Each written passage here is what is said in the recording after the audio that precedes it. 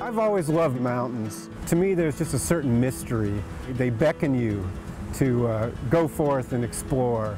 Because of the richness, the biological diversity, the mountains here are just infinitely fascinating.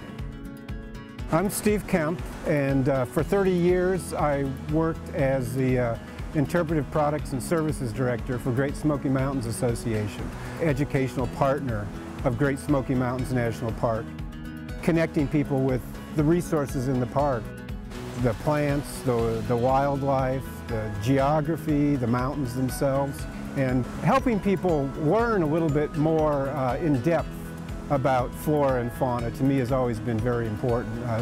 Sometimes I compare it to living in your hometown and not knowing the names of any families that live there, or not knowing any of the businesses or the history of the town. Walking through the woods and not knowing the names of any of the trees or wildflowers or birds is like that. You're walking through the mountains, it's always beautiful, you're always going to enjoy it, but that appreciation deepens the more you learn about a place. We have over 11 million visitors a year. That's more than any other national park. As far as educators and rangers go, we might have 20, 25 working in the park during the summer. So that's a lot of people to cover, and that's one of the reasons we've developed such a robust publications program and media program to try to connect with those 11 million visitors and enhance their experience here in this park so they understand the park a little better and hopefully become stewards of the park eventually.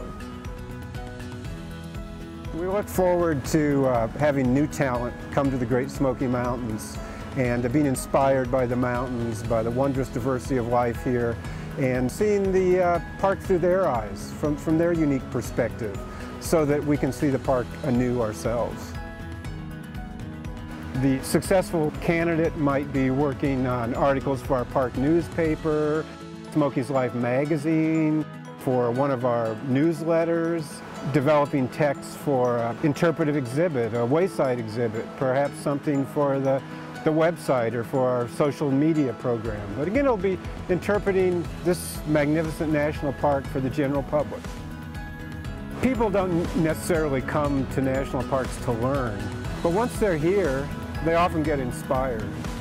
They're away from their everyday lives and their homes and everything that's normal and predictable to them, and sometimes they're open to learning experiences in a way they aren't when they're at home.